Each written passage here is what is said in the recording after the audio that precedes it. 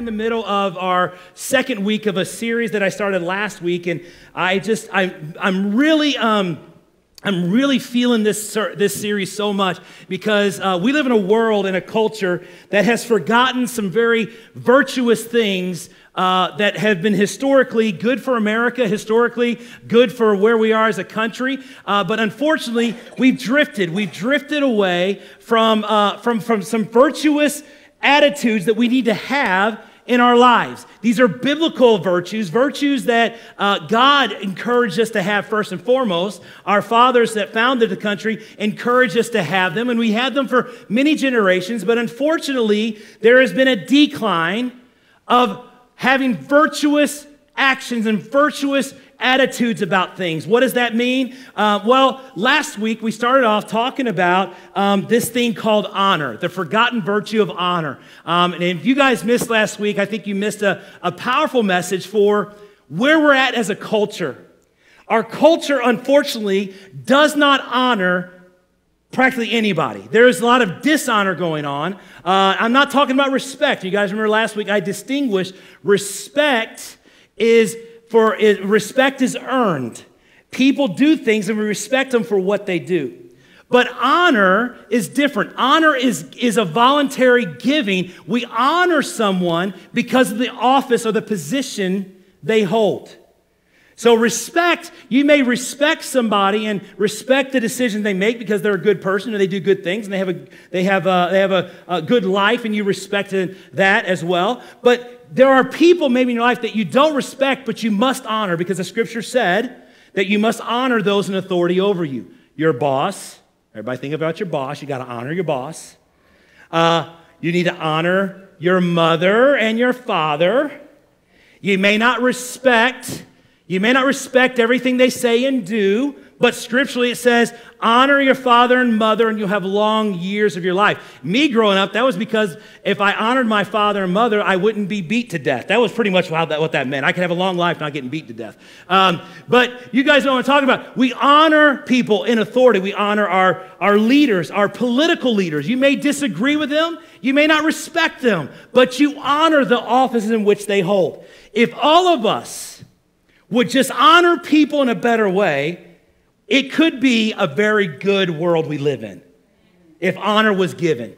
But see, honor is not. Dishonor is given. So last week I encouraged us as a Crossview community to start honoring people. And I had several people tell me that they really appreciated the message, but they also didn't like the message. So I don't know what that meant. Appreciate but didn't like, but that's okay. That's sometimes what I get as a pastor. They appreciate it. And I even went to a basketball game this past week, and I sat there, and as we went on, one of the parents said, honor that coach, honor the coach, honor the coach, honor the coach. So it was a mantra that yeah. So, it's always about honoring the people in our lives. And so that was last week.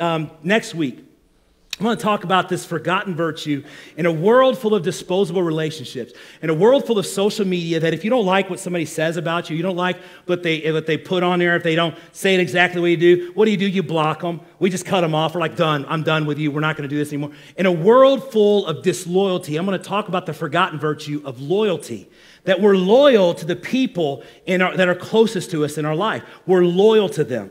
Okay, so we're going to talk about that next week. And then we're going to talk about in a world full of anything goes, in a world full of what happens in Vegas stays in Vegas, what happens behind closed doors, no one ever find out. We're going to talk about integrity, the forgotten virtue of integrity. And then our last week, we're going to talk about in a world full of entitlement where it says, gimme, gimme, gimme, it's mine, it's mine, it's mine, I deserve, I deserve, I deserve, it's all mine. We're going to talk about the forgotten virtue of gratitude.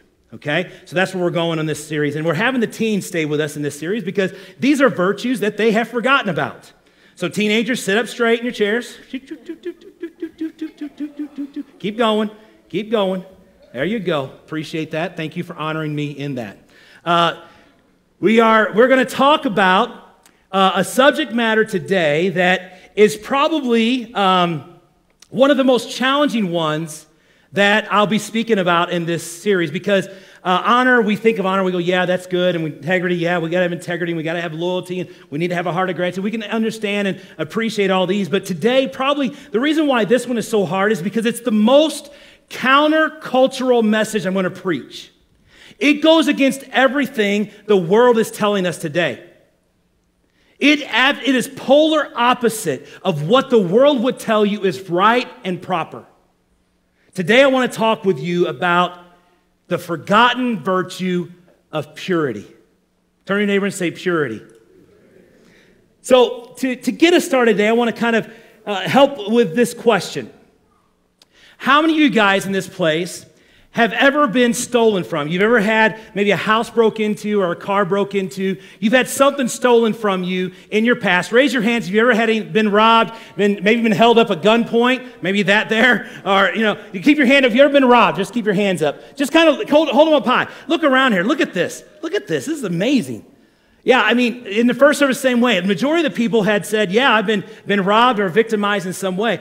I remember whenever Michelle and I were early married, we were probably 2 or 3 years married, and we were in Bible college. Now, we weren't at the Bible college. We were at our apartment.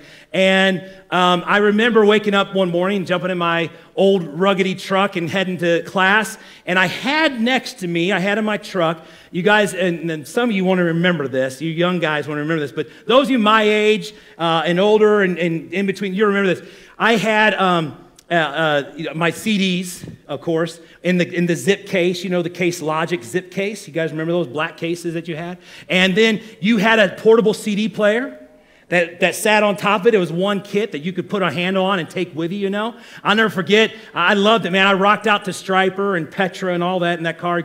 Groups and bands you've never heard of. But I had this in my truck. And I remember I got and went to class that day.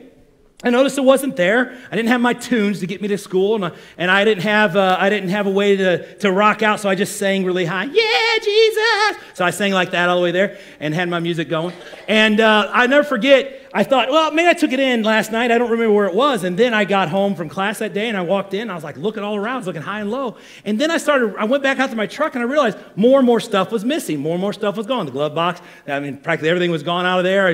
And I was like, oh my gosh, I got broken into. I was robbed, I had a thief in here. And I remember following that particular instance, how aware I was when I would sleep at night. I was cognitive of what was going on around me. Like any noise that went on, I would jump up out of bed. I'd look out the window. I would see what was happening. I was very aware. I was heightened to the violation that took place inside of me. I was heightened now to the experience. I felt violated. I felt like someone had approached and encroached on my space. I don't know if that's how you felt. That's how I felt. I felt very much violated. And it's kind of like a bear and her cubs. If you come upon a bear that just had little baby cubs, and if you get anywhere close to those cubs, you're going to be mauled and put to death because that mama bear is going to protect her little cubs. Much like many of you mothers here today and your fathers, you do anything to protect your kids.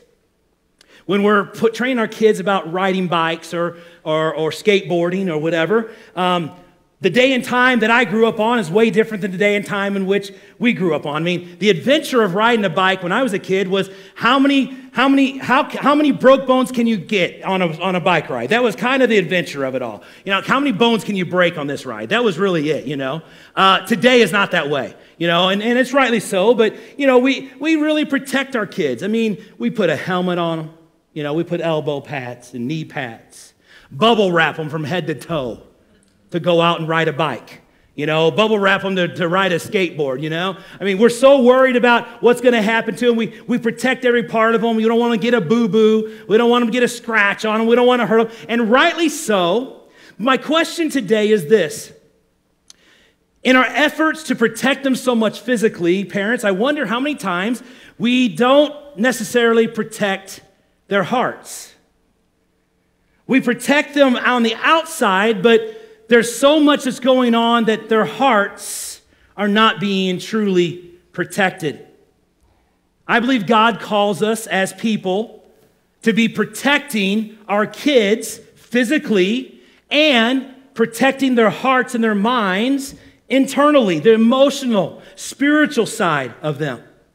See, what happened was whenever I was broke into, whenever I was violated by a thief that came and took my stuff, what they did is they encroached my property and they took what was not theirs. And I remember going through emotions of angriness. I remember being upset about it. Not because I lost stuff, but because I felt violated by what was happened. But yet, parents, every single one of us, there is a real enemy of our soul. And his job, his task, is to steal, to kill, and destroy our kids. Hello? His job is to encroach our property, encroach our kids, and to steal away the beauty of the purity that God has given them. And if we're not careful, we'll find ourselves, much like my truck, we'll come out one day and all of a sudden our kids have lost the purity of their life because we didn't protect their hearts like we should have. So today I want to talk about the purity, the forgotten virtue of purity. Not an easy message, but one that we all need to hear. Every single one of us, from young and old alike, we will get something out of today's message. Stand to your feet with me today as we read God's word and understand where we're going today. Hold your Bibles in your hands if you would, and let's read this. I hold the hope of the world, the blueprint for life. I will read it, study it, and share it. God, help me to understand it, apply it, and live it in Jesus' name. It says in Matthew chapter 5, verse 8, it says, "Blessed are the pure in heart." Why? For they will what? Blessed are the who? Blessed are the pure in heart. Why? For they will. God, help us today to hear from your word. Help us to survey our lives and help us to discover the power of who you are. May we surrender ourselves to you and open our hearts up to you and open our minds up to you. May you speak to us and may you encourage us and may you guide us. And may we see, God, who you are. In Jesus' name, amen. You may be seated.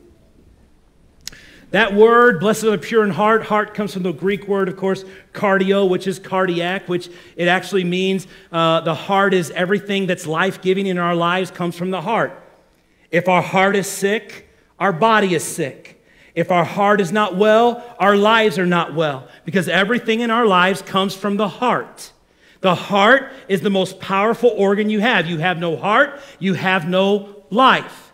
The heart is crucial for life.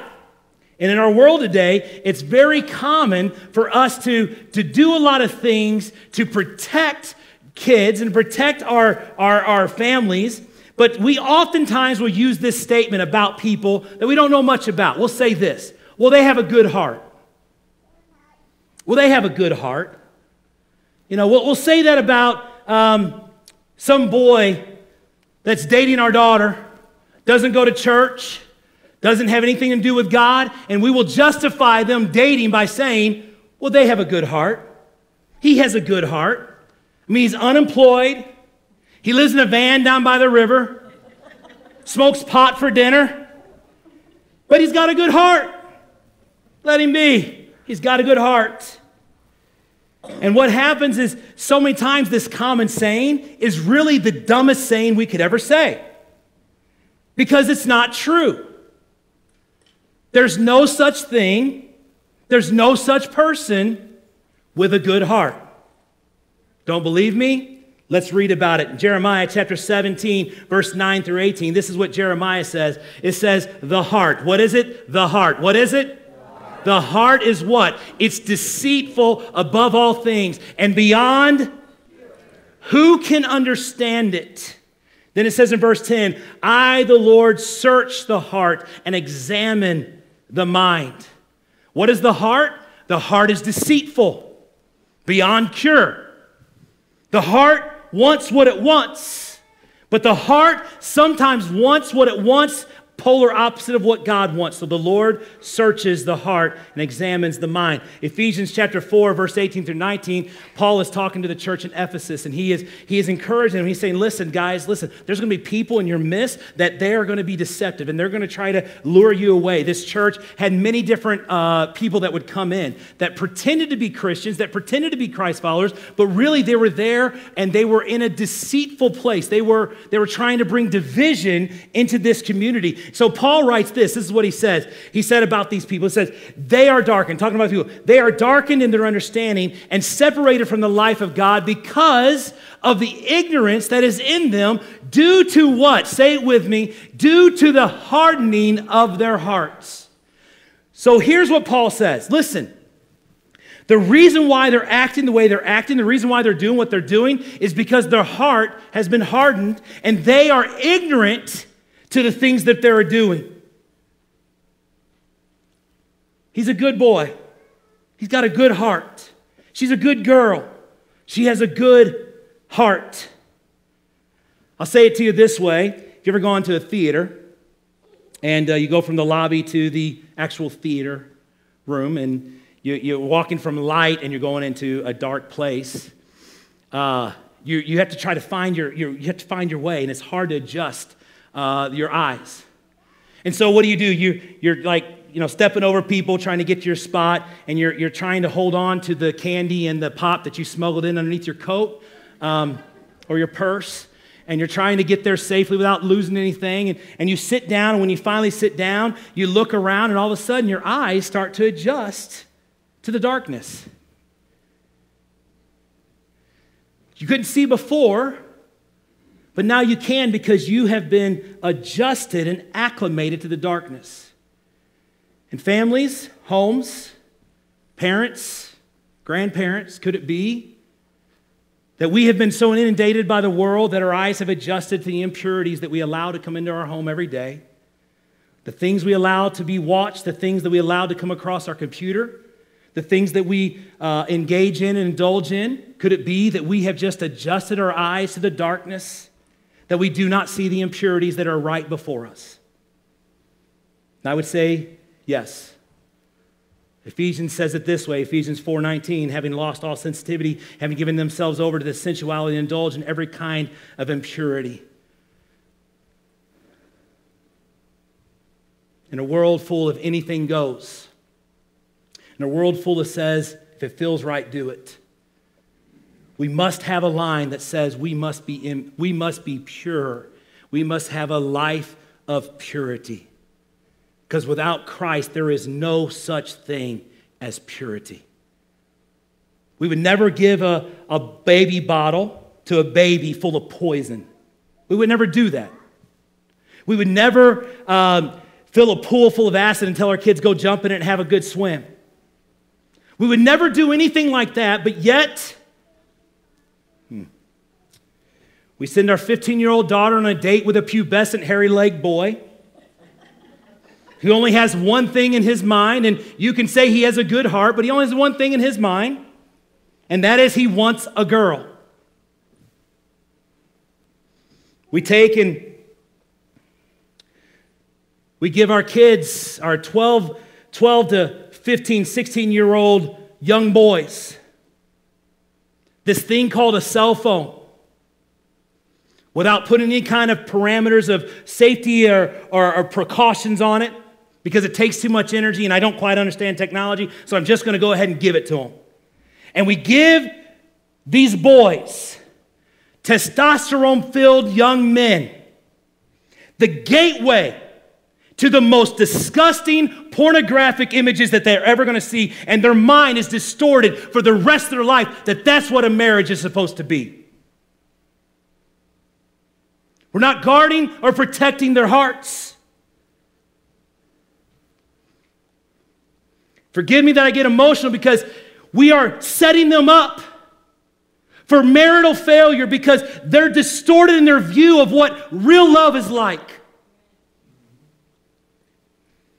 But I really don't understand technology, so I'm just going to give it to them and they'll figure it out. They won't go there. They have a good heart. They will go there. I'm ratting out all the young boys in the house. They will go there. They will be tempted. There will be a time and place where they will find a secret place and they will look. And the enemy of their soul will rob them of their purity because we did not protect them as parents. That's a hard message, right? It's hard, isn't it? It doesn't change with just the young men, it changes with the men. Men, we're just the same. What filters, what protocols do we have in life? How are we protecting ourselves? We take our hard-earned money, we take the money we work hard for, and we go and spend it on entertainment that would hurt the heart of God. All because we want to do what we want to do. So, I want to challenge us today to stop being Christian families. Christian families means nothing. In fact, in the world today, 70% of Americans call themselves Christian families. They're good little families. They get up and they go to church and they do the right thing. They look the right part. But Christian family is, I don't even call myself a Christian. I don't want to be a Christian. I want to be a Christ follower.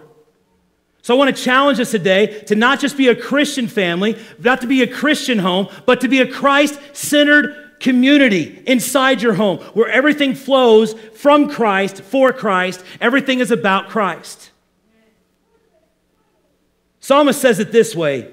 Psalm 119, verse 9 says, how can a young person stay on the path of purity? I would say this, how can any of us stay on a path of purity? You don't have to be young. Gentlemen, we're in the same boat. Ladies, you're in the same boat. We're all in the same boat. All of us are being bombarded every day by impure things in the world. I'm not just talking about sexuality. I'm not just talking about sex. I'm not talking about that. I'm talking about even beyond that. I'm talking about the things we watch, the things we put our minds to, the things we talk about, the conversations we have, the dirty jokes that we tell behind closed doors. All that falls into the category of impurity. All of it has an effect on our lives. So how can we stay pure? How can we stay pure? We stay pure by what? By living according to God's word. See, the heart is deceitful, wicked, cannot have a cure. What's the cure for the heart? It's the word of God. It's living according to God's word. Some people say, just follow your heart. Oh, just follow your heart. Wherever your heart leads, that's the right decision. Just follow your heart. Do you know how many girls have lost their virginity because they followed their heart? Oh, I know this is hard to hear. I love him. I love him. If I don't show him I love him, he's going to leave me for another. Tell that loser to get lost. Move on. Purity is priority to you. You know how many young men followed their heart? Can't follow our heart. Why? Because it's wicked, it's deceitful, it doesn't have a cure. But the Lord looks and he navigates the mind and the heart. I'll say it to you this way. How can our families find a path of purity? By living according to the word. We will seek you in all of our hearts. Do not let us stray from your commands. Because what we do today does matter. How can a young person stay pure? A young person can stay pure by coming out of the darkness, not letting their eyes adjust to the darkness, by not letting their hearts be hardened, and by finding Christ the center of everything they do. So I want to give you 3 thoughts today, guys, 3 thoughts that I think are going to help us find a path to purity. These 3 thoughts are going to apply to all of us, from young to old alike. Doesn't matter what age you are. All of us can do these 3 things. The first thing that I want to talk about is this. How do we find the path to purity? First off is this. Get our own hearts right. Say that with me. Get our own hearts right. Turn to your neighbor and say, get our own hearts right. From 18 to 88, it does not matter what age you are, get your own hearts right. Solomon said it this way, above all else, guard your heart, for everything flows from it. So inside your home, inside your life, you ask this question, what am I looking at that's impure? What am I doing that's not right? How am I behaving that's causing effect in my life? How am I being influenced? How am I influencing others? Ask yourself, get your own heart right. Some say, let your conscience be your guide. Little Jiminy Cricket, when we think of conscience, we think of little Jimmy Cricket, Oh, let your conscience be your guide. What a bunch of stupid advice. So dumb. Let your conscience be your guide. Do you know some people don't have a conscience? It's why they do the wicked and evil things they do, and they justify it. This is not the best advice. Your conscience cannot be your guide. The only thing that can be your guide is the Spirit of God and His Word living in us. I remember I've had several times like this that through my life that I would go to a movie, and I wouldn't do a lot of research on the movie. I would just kind of go to it. Friends were going to it. I'm like, oh, yeah, I'll go to it. Happened just several years ago. Typically, I'll always check this. If you guys don't know, this website called Plugged In. If you don't know this, write this down. It's called Plugged In. Just spell out plugged, in.com. Plugged In has got, I've said this time and time about Focus on the Family. It has movies and TV shows, all the TV shows that are on right now. They review everything, movies, TV shows, music your kids are listening to. You don't want to listen to it, and you don't really know what the artist stands for or who they are. It has all this online. Like literally, parents, be the investigator, be the detective for your kids, okay? Because your kids do not give a rip what they like the beat. They like just, don't. That's it, man, that's it. You know, so you're responsible to be able to put some of these boundaries up. But I remember there was a couple times that I would go out with friends and I didn't do Plugged In. I didn't plug it in before I went. I thought, how bad can it be? It's, yeah, it's rated R, but it's a pretty rough movie. It's probably got lots of blood and lots of gore and everything like that. So I'm going to go. So we would go with friends, and I remember sitting in this one movie and as soon as the opening credits were done, I mean, you talk about F-bombs. It was like F-bomb everywhere. Like, boom. I felt like it was blowing up everywhere. It was like, 1 minute in. And I sat there and I was like, and I'm with, there are people from church, and I'm kind of like, I'm sweating. I'm wiping the sweat off. And I just like, okay, count of three. Just get up and leave. Just get up and leave. 3, 2, 3. No, you didn't do it. Now get up and out. Get up now. And like it read me up. And then finally, I just stood up and I walked out. I just left. I didn't come back. Just left them in there. Let them worry about it. And they never went out with me again, but it was a lot of fun, whenever it felt great. It felt wonderful. But I didn't do it because I wanted them to feel conviction. I was feeling conviction. Your convictions are your convictions, okay? I'm not casting judgment to them or anybody. What I'm saying is, for me, I knew that was something that I did not want. Was it just a word? Yeah, it's just a word, but it's not the word. It's the essence in which it's delivered. It's the community. It's everything that comes into it. It's why we have to challenge our kids in what they watch and what they do. We have to encourage them.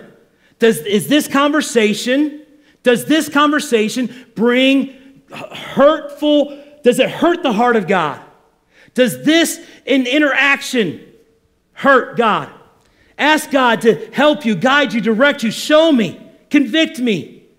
The relationships and friendships that I have, are they hurting the heart of God? And how do we find clarity? God, help me to get my heart right first. That's our first step. Get our heart right first, okay? Second thing is this. When we parents, we're going to parent to the heart. Everybody say that with me. Parent to the heart. Some of you, this, I believe, is going to be like, oh yeah, that's what I need to be doing. Because what we often do is we parent to actions, okay? What I mean by that is we parent by making our kids do what we tell them to do. And they will do it, like most of the time, like good little soldiers will. Tommy smacks Sally. Sally, he hit me, Mommy. Sally's crying all the time anyway, And you go to Tommy, I don't know, one of those kids, and you say, Timmy, apologize to your sister right now. I'm sorry. And you go, I'm a pretty good parent. I got him to apologize. Or they want to go to a party and they want to go hang out with their friends, and you're like, nope, I know those friends. I know what they do. You're not going. And they're like, fine. And they go up, bam, slam the door. And you go, I showed them. I'm a good parent. This parenting to the heart is way different than just parenting for actions. See, because when we parent for actions, what we're doing is we're actually teaching our kids to be good little actors in the play we're putting them in. Action, you go. Action, act that way. Behave that way. But deep down, kids are rebellious. So we must parent to the heart. 1 Samuel 16 says this way, the Lord does not look on things like people do. People look on the outward appearance, but the Lord looks at the heart. So what we have to do, parents, is we have to take a little bit of time. Instead of expecting for immediate correction, we need to help them navigate their hearts and their intention by asking questions. Timmy, why did you hit your sister? Do you think that that was the proper response that you needed to have in this time? Timmy, how would you feel if your sister hit you that way? And if she did, we would be talking with her the same way. Timmy, does God want us to react that way? No, he doesn't. Timmy, here's a big one, people, parents. Timmy, can we pray and ask God to help you handle that situation different in the future? Slowly navigating and parenting to the heart. You see, there was this group of people in the New Testament with Jesus known as Pharisees, religious people that on the outside they looked perfect. On the outside they did everything right. On the outside they acted the right way, played the right way. They got dressed up for church and they said, yes ma'am, yes sir, and everything was good and life was good. And Jesus looked at them one day and said, you guys are nothing but a brood of vipers. Because on the outside you look like you got it down, but deep down inside you're rebellious. You're wicked. It's where we get the word hypocrite from. Hypocrite comes from the Greek word hypocrite, which actually means actors in a play. Do you realize that when we teach our kids and we parent to their actions, we're actually teaching them to be hypocrites? But when we parent to the heart, we're teaching them to submit and surrender to the will of God. Submit and ask God to help you the next time. Kids, outwardly agreeable but inwardly rebellious. Right actions come from right hearts. Is it any wonder that so many of our teenagers, when they graduate and they go off to college, they party it up? Because for the first time, their parents aren't there to see their actions. And they can do whatever they want to do. We're going to parent to the heart. We're going to get our own hearts right. And then number 3 is this. We're going to pursue perfect purity of the heart. Say with me, pursue. Pursue. Understand, I didn't say accomplish. We're going to pursue because there is no such thing as accomplishing perfect purity. But with God, we're going to pursue God and we're going to seek God and we're going to ask Him for perfect purity. Ephesians 5, chapter 3 says it this way, but among you there may not be even a hint of sexual morality of any kind, of impurity or of greed or of any improper, because these are improper for God's people. Not even a hint of sexual morality. Isn't any wonder why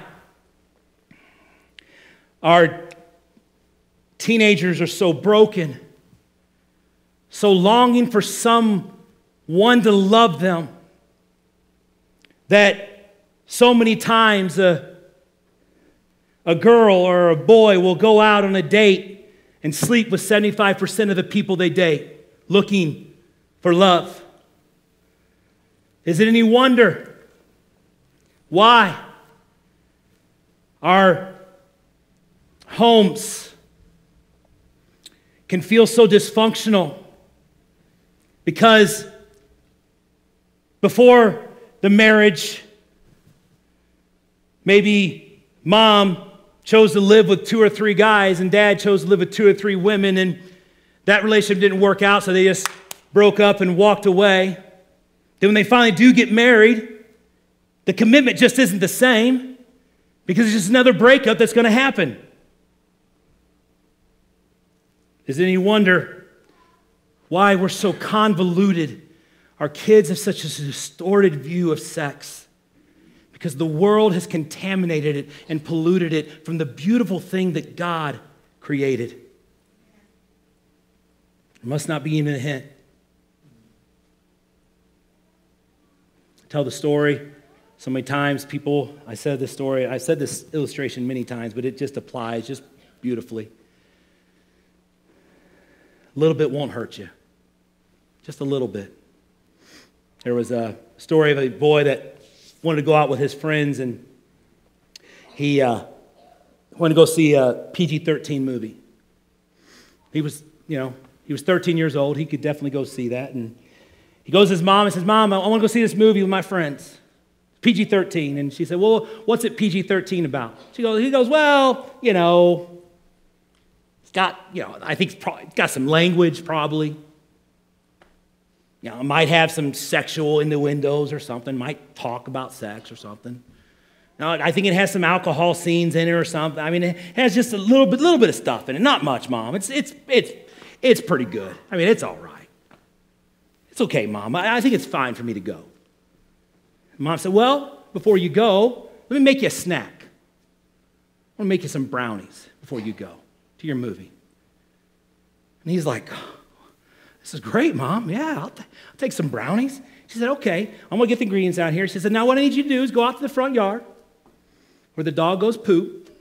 I need you to just get me a turd out there, okay? And bring that into me. He's like, okay. Goes out and gets a little poo from the front yard and brings it into her, and she sets it down in front of her, and she goes, okay. She has all the mix, and she's mixing the brownies. She goes, and she cuts just the various fraction of a part of that poo off. Throws it in the brownie mix. Mixes it up. And the boy's sitting there going, what are you doing, Mom? What is going on here? And she goes, what are you talking about? I'm making some brownies before you go in the movie. He goes, Mom, you just put poop in the brownies. She goes, but only a little bit. It won't hurt you. Just a little. How oftentimes we think just a little won't hurt us, but the little contaminates us all. Blessed are the pure in heart, for they will see God. Blessed are the pure in heart, for they will see God. Ezekiel says this. Some of you may be here today, and when it comes to purity, when it comes to your actions and your behavior and how you've lived life, some of you are sitting here today. I know what you're thinking. You're thinking, I'm so far from that. I've made bad decisions. I've behaved badly. I've said bad things. I've talked badly. I've just been bad. I've been, not good at all. I'm here to tell you, no matter where you're at, no matter what kind of your history or your past is, He's a God of second, third, and fourth chances. He's a God who forgives. He's a God who loves. He's a God who will see where you're at. He'll love you right where you're at. But here's the thing. He will not leave you where you're at. He will take you to greater things. Today you may be here and your marriage is not the best, and you may be here today and maybe your life itself is not the best, your friendships are not the best. Maybe you're here today and your personal life is really, really, really messed up. It's not pure at all. You don't feel purity at all. Well, here's what Ezekiel says. You know what I said about the heart? The heart is wicked. The heart is deceitful. The heart, there's no cure.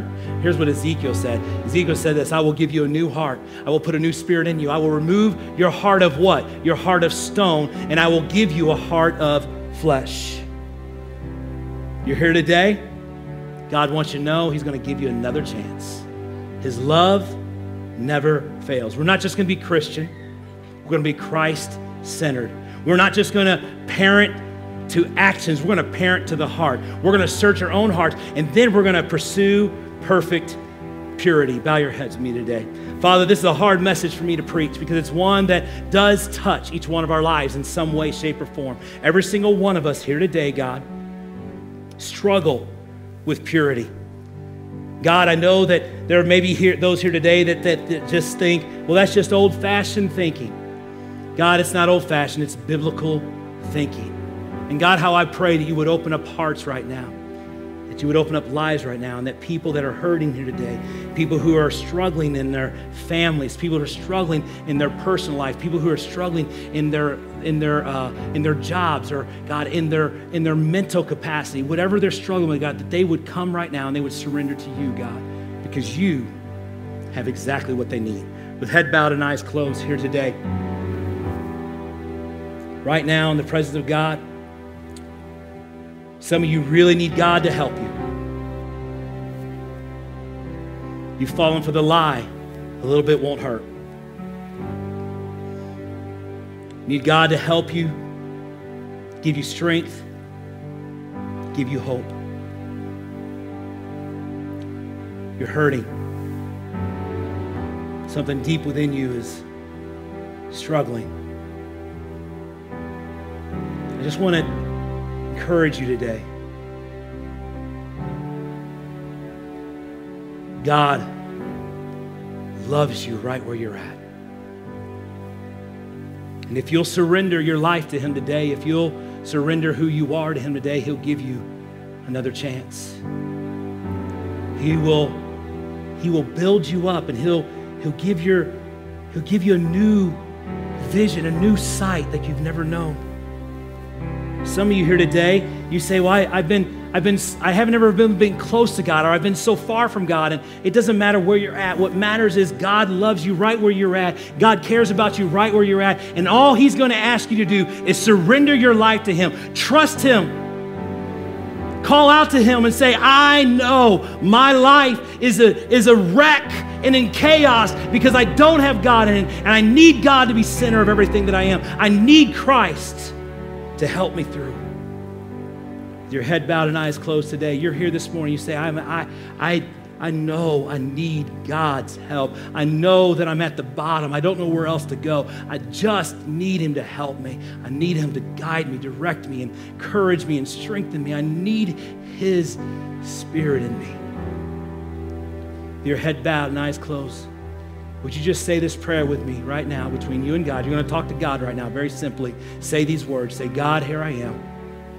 You see all that I am. You see my past. You know what I've come through. You know what I've struggled with. And God, I ask you, forgive me. Change me. Help me to walk with you every day. I need you, God. Say this. I need you to be my source, to be my hope, to be my strength. So I give all I am to you right now.